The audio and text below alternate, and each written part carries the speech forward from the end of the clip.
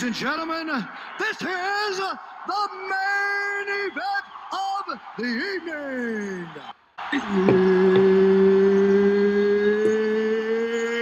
It's time! 5 rounds for the undisputed welterweight championship of the world. Introducing first, fighting out of the blue corner, 27 wins, 8 losses, 1 no contest. And now, introducing the champion, fighting out of the red corner, the reigning, defending, undisputed welterweight champion of the world. All right, so pencil versus eraser. You know, it seems like a joke, but actually we are making the point that we want to put drawing systems in tension with each other, to use one way of looking, one way of making as a check on the other. We're creating a rhythm in the making of the drawing. Just think about the kind of focus and energy that it takes to create a blind contour drawing. Now, as you know, a true blind contour drawing would become very abstract. But what if, say, every 5 seconds or so, you glanced over at your paper? Yeah, no longer strictly speaking blind contour, but we get what is so great about a blind contour drawing, which is the direct connection with the subject and a very responsive hand, and also get great proportion.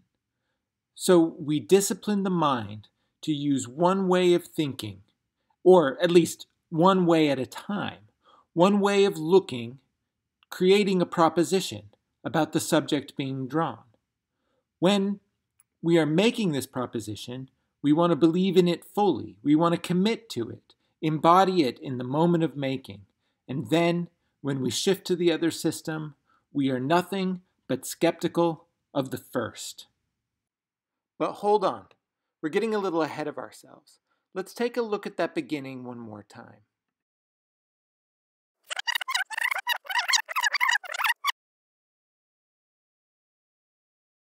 Okay, stop.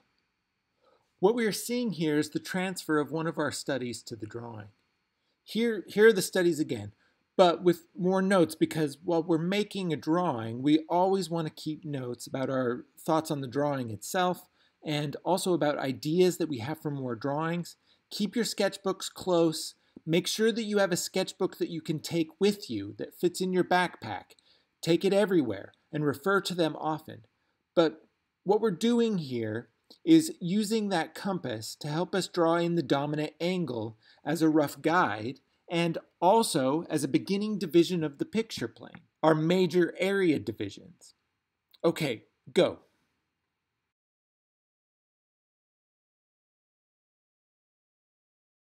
Okay, stop again. Now you can see that we're mapping in our dynamic symmetry. These early moves will ensure that when we set up our key, which is what we're going to do next, that the key refers back to the overall composition. We'll get there in a second.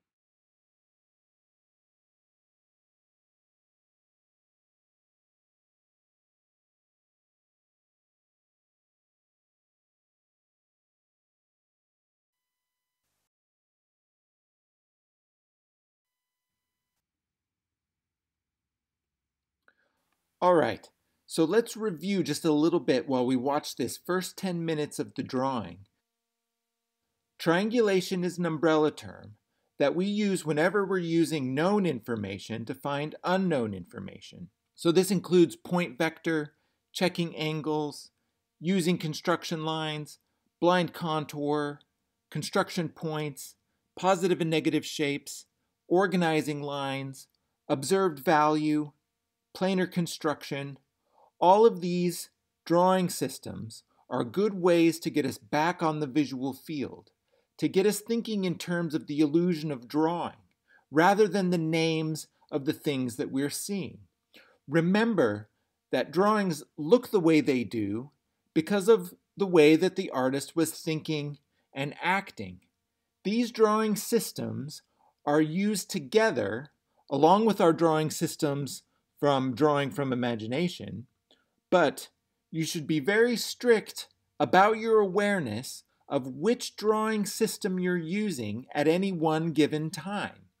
I encourage you to write down at the top of your page the approaches that you'll be working on, and then give yourself a time limit where you really focus on just one approach for that amount of time.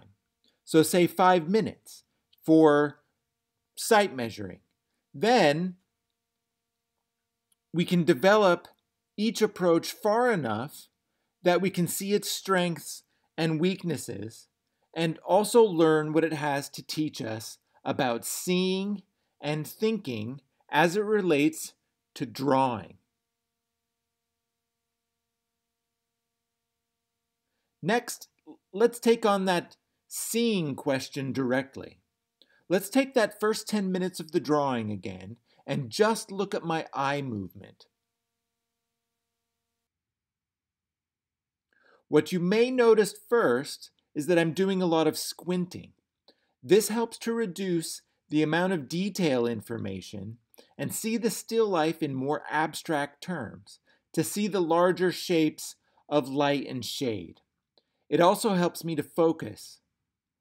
As we get a little bit further into the drawing, you'll see that I'm really setting up a rhythm of looking.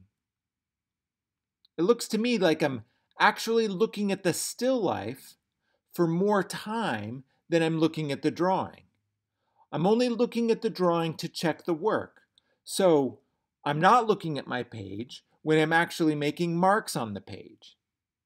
This is not 100% true, but it's mostly true. So work on this half-blind approach to making the drawing. In the long run, this connection with your subject is going to give you the opportunity for a more empathetic drawing. You'll begin to feel like you're drawing on the forms and around the forms, drawing those lines over conceived forms where that conception shifts between volumes and light shapes, between flatness and shade shapes.